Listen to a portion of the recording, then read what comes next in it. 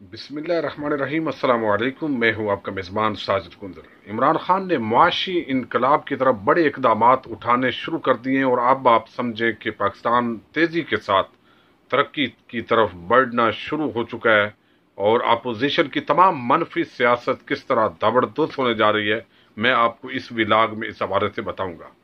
आपको इल्म है कि पिछले 2 साल से बहुत से हमें शिकवे शिकायतें हैं। ज़ाहिर है हुकूमत बहुत कुछ कर सकती थी लेकिन उसने नहीं किया। आज भी हम कहते हैं कि लोगों को रोज़गार की ज़रूरत है, गुर्बत के ख़ात्मे की ज़रूरत है। पाकिस्तान मकरूज़ है लेकिन तमाम तर हालात के अंदर बेहतर मैनेजमेंट के ज़रिए बहुत से रिजल्ट्स लिए जा सकते हैं।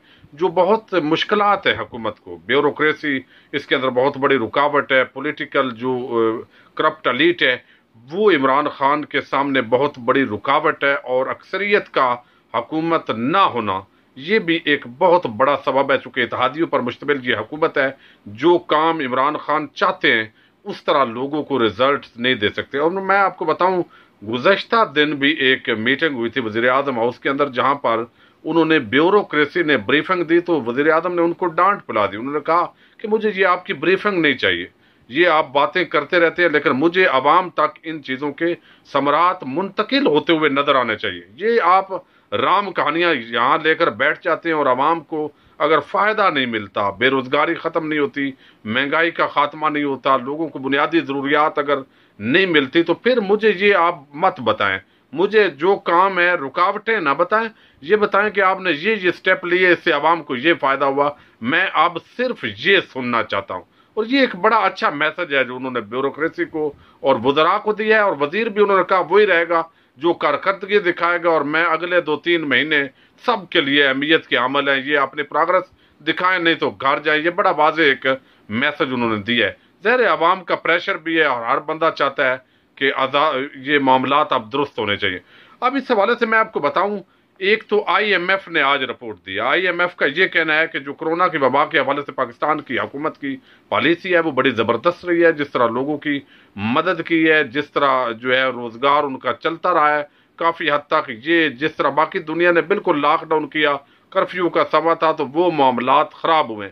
लेकिन पाकिस्तान अपनी माइशत बहाली की तरफ का उसका बड़ा एक इकदाम है। और मैं आपको बताऊं कि 2000 IMF ने आज कहा है कि 2021 पाकिस्तान की मईशत की बहाली का साल है और पाकिस्तान तेजी के साथ ग्रो करने वाले ममालिक की तरह जो है वो ग्रो करेगा। ये IMF कह रहा है, हालांकि IMF बड़ी मोहतात जो है वो इस तरह की बात करता है।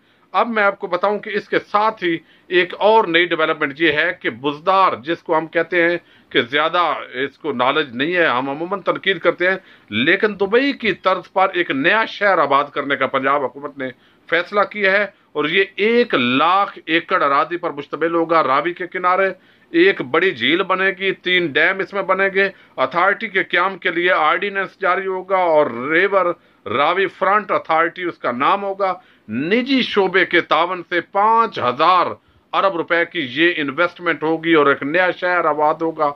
इसके अंदर सहूलियात होंगी जदीद, और फिर जो है वो माहौलियाती आलूदगी को मद्देनजर रखकर इस शहर को आबाद किया जाएगा। ये पंजाब हुकूमत का एक जबरदस्त फैसला है। ज़ाहिर है घरों का मसला इस वक्त बहुत है लोगों को। और फिर आज प्राइम मिनिस्टर इमरान खान ने जरा बताया कि जो नई हाउसिंग, नया हाउस पाकिस्तान हाउसिंग सोसाइटीज का क्याम है कि लोगों के रुकावटें दूर करें, मामलात सीधे करें ताकि लोग घरों की तामीर करें। उसमें उन्होंने बताया कि 10 मरले का मकान अगर कोई बनाएगा और कर्ज दिया जाएगा उसको 300 अरब रुपए इसके लिए रखे गए हैं और 330 अरब रुपए वो कर्जा सस्ता देगा बैंक। 7% सूद शरह सूद पर मिलेगा कर्जा। जो 10 मरले के मकान की तामीर करेगा, जो 7 मरले के मकान की तामीर करेगा, उसको 7% जो है वो सूद अदा करना पड़ेगा।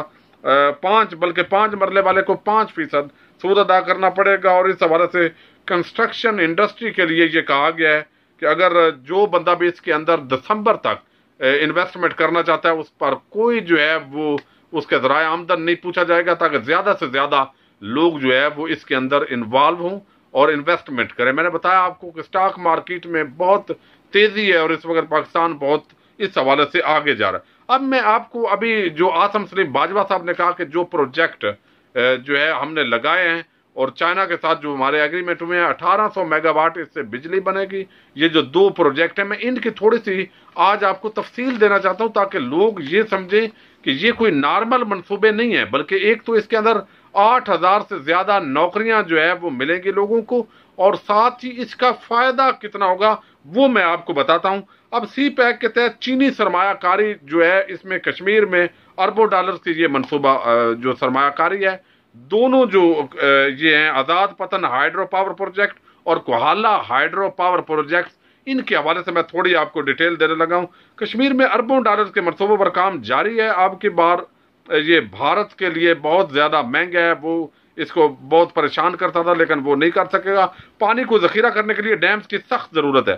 پانی بچایا بھی جا رہا ہے اور بجلی بھی پیدا کی جائے گی، دونوں یہ آپشن ہیں. اب آزاد پتن ہائیڈرو پاور پروجیکٹ کی کیا خصوصیات ہیں وہ میں آپ کو بتاتا ہوں. آزاد پتن ہائیڈرو پروجیکٹ جو ہے پاور پروجیکٹ، اس سے 700 میگا واٹ بجلی بنے گی. 1.5 بلین ڈالر کا یہ جو ہے چینی کمپنی کے ساتھ معاہدہ ہے سرمایہ کاری کا، جس کے اندر پاکستان کی گورنمنٹ، آزاد کشمیر کی گورنمنٹ اور چائنا کی جو کمپنیز ہیں وہ اس کے اندر جوائنٹ وینچر ہے. یہ اب اس میں پاکستان کو ایک تو بجلی ملے گی، دوسرا اس وقت میں آپ کو بتاؤں تیل پر 40% بجلی اصل میں پاکستان پروڈیوس کر رہا ہے آئل سے، اور اس کے اندر آئی پی پیز کا بڑا رول تھا. محترمہ بینظیر بھٹو کے زمانے کے اندر آئی پی پیز جو ہے ان کو یہاں پر لایا گیا، ان کو چھوٹ دی گئی، وہ زیادہ اب سارا ان کی جو بجلی بنتی ہے وہ مہنگی بنتی ہے اور فرنس آئل پر بنتی ہے. اب اس وقت 40% جو بجلی ہے الیکٹریسٹی پاکستان کی پروڈکشن وہ ہے آئل پر. ابھی آپ دیکھ رہے ہیں کہ الیکٹرک کا مسئلہ کراچی میں بنا ہوا ہے، وہ بھی کہہ رہے ہیں آئل ہمیں اتنا مہیا نہیں ہو رہا جس کی وجہ سے بجلی کی پروڈکشن جو ہے وہ کنزمپشن کے مطابق نہیں ہے. اب اس میں 11 ماہ کے اندر بجلی کے لیے تیل جو خریدا ہے پاکستان نے وہ 13.14 بلین ڈالر کا خریدا ہے. آپ یہ اندازہ کر لیں. اس کا مطلب ہے کہ اگر آئل پر آپ جو ہے یہ آپ کا سارا اگر پانی پر آ جاتا ہے یہ سارے پروجیکٹ، تو پھر آپ کا اتنا 13.14 بلین ڈالر جو ہے وہ آپ نہیں منگوائیں گے تو آپ کو یہ پیسہ باہر نہیں بھیجنا پڑے گا بلکہ آپ کے ملک کے اندر رہے گا، اور بجلی بھی سستی ملے گی. جب بجلی سستی ملے گی تو جو چیزیں جب فیکٹریاں چلیں گی، کارخانے چلیں گے تو ان کا کاسٹ جو ہے وہ کم آئے گی، تو چیزیں عوام کو سستی ملیں گی. بیسیکلی یہ ہے ویژن عمران خان کا کہ وہ لے جانا چاہتے ہیں بجلی جو ہے ان کے منصوبوں کو پانی پر لے جائیں اور پاکستانیوں کو، تاکہ چیزیں سستی ملے تو مہنگائی کم ہوگی تو لوگوں کی زندگی بیسیکلی آسان ہوگی. یہ اس طرف ایک بہت بڑا قدم ہے. پاکستان چین یہ 1.5 بلین ڈالر میں نے کہا 2026 تک یہ منصوبہ پاکستان کا مکمل ہوگا، آزاد پتن ہائیڈرو پاور پروجیکٹ جو ہے. اب میں دوسرے پروجیکٹ کی طرف آپ کو بتاتا ہوں. یہ کوہالا پاور پروجیکٹ ہے اور اس سے 1124 میگا واٹ بجلی جو ہے وہ ملے گی پاکستانیوں کو. پاکستان میں ایک ہی بار کی یہ سب سے بڑی سرمایہ کاری ہے، اور جنگی صورتحال کے اندر بھی یہ بڑا فائدہ ہے کہ جب آزاد کشمیر چونکہ ایک ٹیریٹری ہے، وہ آزاد اس کا سٹیٹس ہے، پاکستان کا وہ پراپر حصہ تو نہیں ہے، تو اس وجہ سے چائنا کو اس جگہ پہ شامل کیا گیا ہے. اور یہ اسٹریٹجک بڑی اہمیت ہے کہ بھارت اس طرح کی کوئی حرکت نہیں کرے گا جس کی وجہ سے آپ کو پتہ ہے جس طرح بھارت کے ساتھ یہ معاملہ ہوا ہے، لداخ کے معاملے میں جتنی جو ہے وہ سمجھے لڑائی ہوئی ہے اور اس کے اندر ناکامی ہوئی ہے بھارت کو، تو اب یہ بھی دیکھے گا کہ اگر ان پروجیکٹس پر حملہ کرتا ہے یا اس طرح کی کوئی شرارت کرتا ہے تو اس کا جواب پاکستان کی طرف سے نہیں آئے گا بلکہ چائنا کی طرف سے بھی آئے گا. تو اب جس طرف حکومت کی کوشش ہے اور پاکستانی وزیر اعظم تیزی کے ساتھ جن طرف لے جانا چاہتے ہیں وہ ایک یقیناً یہ معاشی انقلاب کی طرف بڑا قدم ہے، اور لوگوں کو، نوجوانوں کو بڑے سستے قرضے ملیں گے. ساتھ ہی کامیاب نوجوان پروگرام کے تحت آج جو ہے وہ عثمان ڈار نے بتایا ہے ایشیائی ترقیاتی جو بینک ہے وہ بھی اس کے اندر معاونت کر رہا ہے پاکستان کی، اس نے بھی شروع کی ہے. وہ کہتا ہے کہ ہم بھی معاونت کریں گے تاکہ لوگوں کو سستے قرضے فراہم کریں اور وہ اپنے پاؤں پر کھڑے ہوں، اپنے روزگار جو ہے وہ قائم کرنے کی پوزیشن کے اندر ہوں. اب پچھلے 2 سالوں کے اندر یقیناً کمزوریاں تھیں اور ان کمزوریوں کو دور کرنے کے لیے حکومت عمران خان بڑے سنجیدہ ہیں.